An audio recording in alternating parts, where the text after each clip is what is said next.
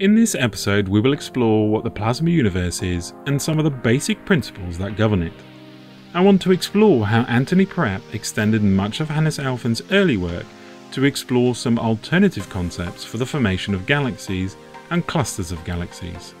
We will start with a basic overview of what the plasma universe is and examine the filamentary electric current aspects of cosmic plasmas. So let's dive in.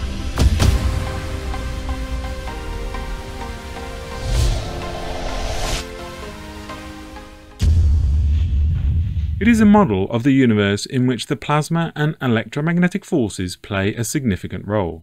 The origin of this concept comes from the plasma work conducted in the 1950s onwards, which revealed many surprises in terms of how plasma behave and showed many similarities to cosmological phenomena.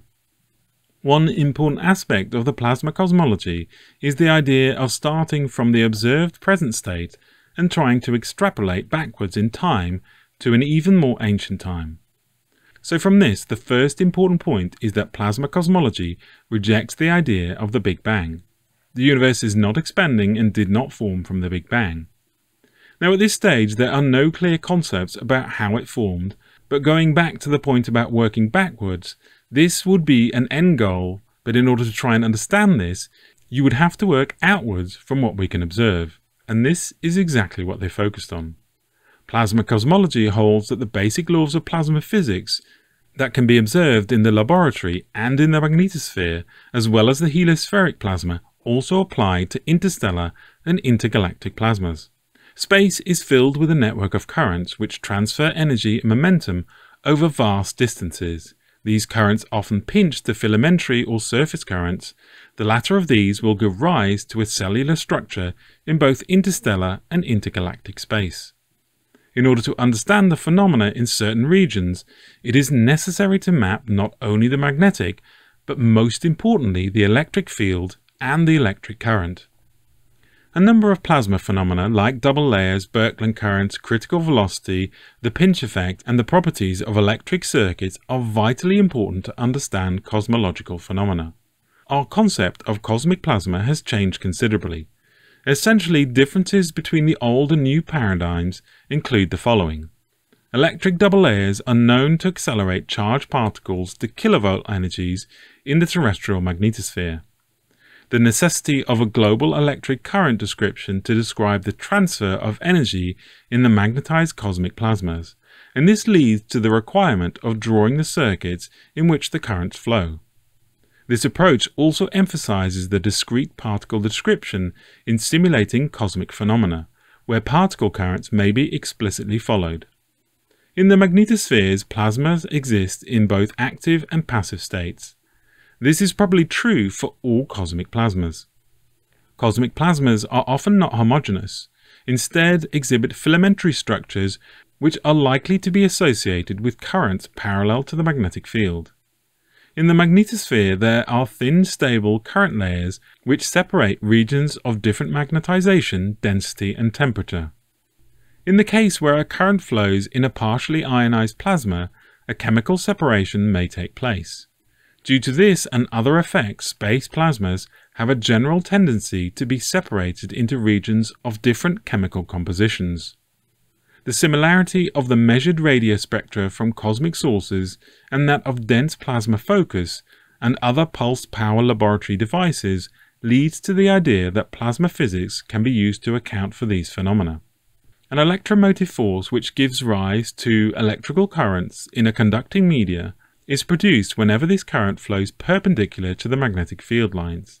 Folthammer gives a very nice explanation of why they are of great importance. A reason why Birkeland currents are particularly interesting is that, in the plasma forced to carry them, they cause a number of plasma physical processes to occur. These include waves, instabilities, and fine structure formations. These in turn lead to the consequences such as acceleration of charged particles, both positive and negative, and elemental separation.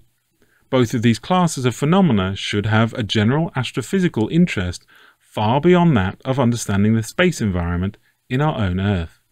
In the laboratory, filamentary structures are a common morphology exhibited by energetic plasmas. In dense plasma focus machines, we often see a filamentary magnetic rope-like structure. High-resolution etchings of electron beams onto witness plates show nearly identical vortex profiles ranging from a dimension of a few micrometers in the dense plasma focus and a few centimeters in cathode electron beams. The size variation of nearly 4 orders of magnitude is extended to nearly 9 orders when auroral vortex recordings are directly compared to the laboratory data. When we examine the magnitude of the currents in these filaments, fine detail resolution of the current filament shows indistinguishable vortex patterns over nearly 12 orders of magnitude, while coarser resolutions show that the phenomena probably transcends at least 14 orders of magnitude, from microamps to multi-mega amp electron beams. As far as we know, most cosmic low-density plasma also depict filamentary structures. As an example, we find filamentary structures in the following cosmic plasmas, all of which are associated with or are likely associated with electric currents. In the aurora, filaments are often observed forming parallel to the magnetic field. These have dimensions down to about 100 meters. Inverted voltage events and the in situ measurements of strong electric fields in the magnetosphere demonstrate the existence of filamentary structures. These would carry a current between 10 to the power of 5 and 10 to the power of 6 amps and span a distance of 10 to the 8 meters.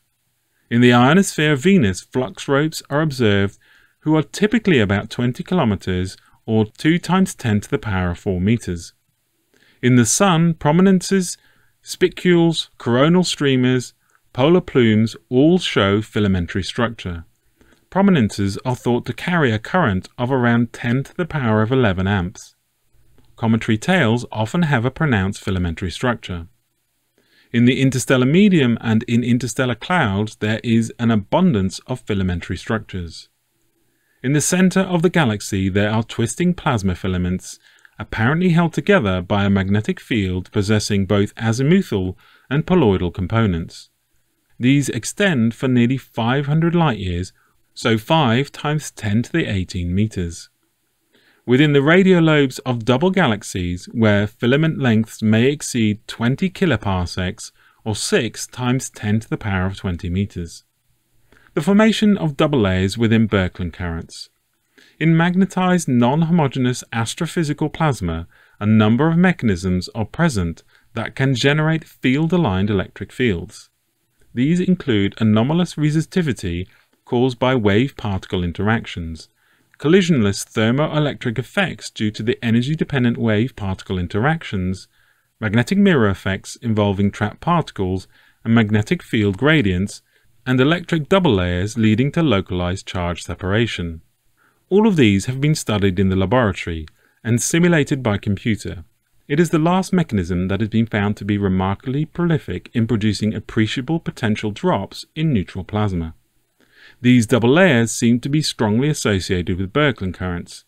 Both experimental and computer simulations have shown the formation of a series of double layers along with current-carrying plasma columns or filaments.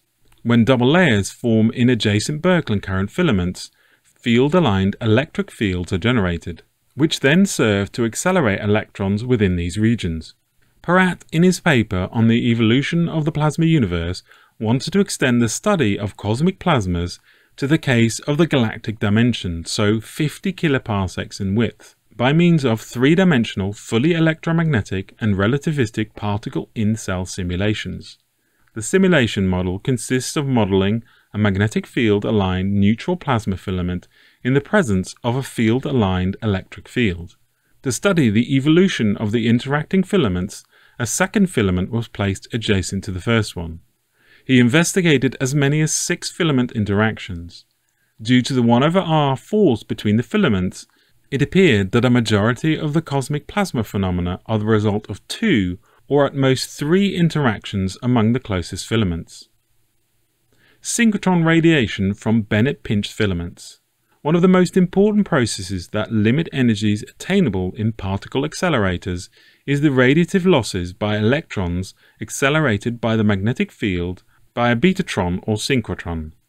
This mechanism was first brought to the attention of astronomers by Alfven and Herlofsson. which at the time was a remarkable suggestion, as plasma, magnetic field, and laboratory physics were thought to have little, if anything, to do with a cosmos filled with islands of universes or galaxies. Synchrotron radiation is characterized by a generation of frequencies appreciably higher than the cyclotron frequency electrons, continuous spectra whose intensity decreases with a frequency beyond a critical frequency, increasing beam directivity and strongly polarized electromagnetic wave vectors. The discovery of this mechanism has made it possible to infer that high-energy particles exist in many types of astronomical objects, and has provided evidence of extensive magnetic fields, and most importantly it has shown that enormous amounts of energy may indeed be generated, stored, and released in cosmic plasma. Charged particle beams held together or pinched by their self-magnetic field have been of general interest since their earliest investigations by Bennett. The macroscopic picture of such a beam is that of a self-consistent magnetic confinement or compression against the expansion due to thermal pressure. On a microscopic scale, the individual particle orbits include radial oscillations due to the Lorentz force superimposed on the drift in the direction of mean flow. These are the betatron oscillations. Since they imply particle acceleration, there is electromagnetic radiation associated with them. Because the force is a V cross B force, the radiation from the relativistic electrons is synchrotron radiation. In the laboratory experiments, the morphology of the radiating plasma is both helical and filamentary. This shape only occurs when there are two wires which interact electromagnetically. This means initially the two columns will be attracted to each other. In computer simulations of two filaments interacting, it was found that whenever the attractive force between columns caused their separation to be reduced to a distance such that the repulsive force starts to become comparable to the attractive force, a burst in radiation occurs. In the simulation, the distance equated to about the order of several pinch radii. This interaction between the two Birkeland currents is something that we will explore in the next video. As always, be brave, be curious, the truth is waiting for us. Until next time.